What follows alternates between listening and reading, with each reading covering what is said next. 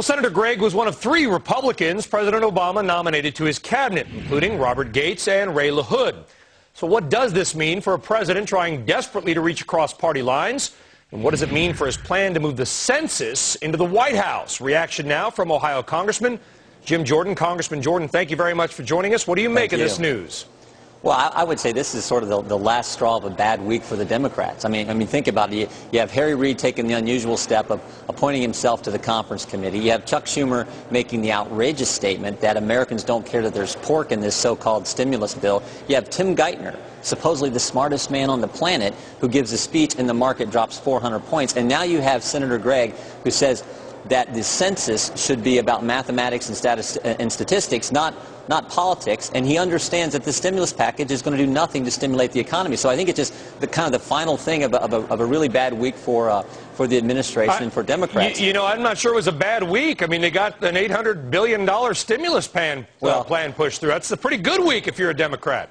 Well, that's bad for the American people, and that's what Senator Gregg understands.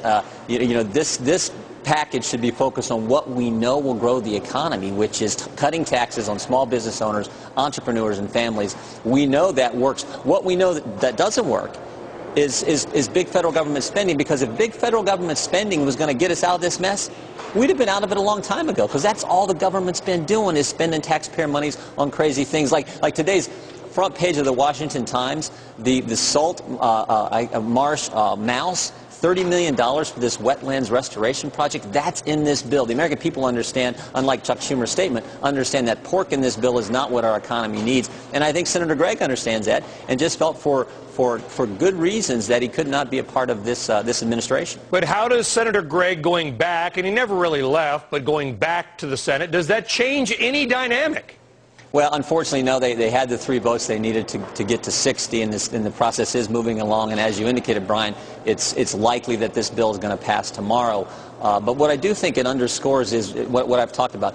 This bill is not the direction we need to move to help families, to help the economy, to help those small business owners out there who create the jobs. And that's why I'm opposed to it. That's why I believe you're going to see the majority of Republicans, strong majority, oppose it tomorrow. The majority, but will it be all again as in the first vote? I hope so. I really hope so. I mean, there's been talk of bipartisanship. The bipartisanship we've seen is those who oppose this package. All 177 Republicans and 11 Democrats who came over on our side when this thing went through the House. I hope we see that tomorrow, because the American people understand this is not about partisanship. This is about doing the right thing, and it is wrong to spend this kind of money to saddle our kids and grandkids with this kind of debt. Think about where we're headed. We're going to approach between 10 and 12%, this year's deficit, 10 and 12% of GDP. We have never been there before. What we're doing to future generations of taxpayers, future generations of Americans, this is unprecedented. And that's why we've got to stop this spending and focus on those things that will actually foster and promote economic growth, like reducing the tax burden on the small business owners who employ most of the people in this country. Congressman Jim Jordan, thank you very much, sir. We appreciate it. Thank you. Well, the Dow paired some sharp losses.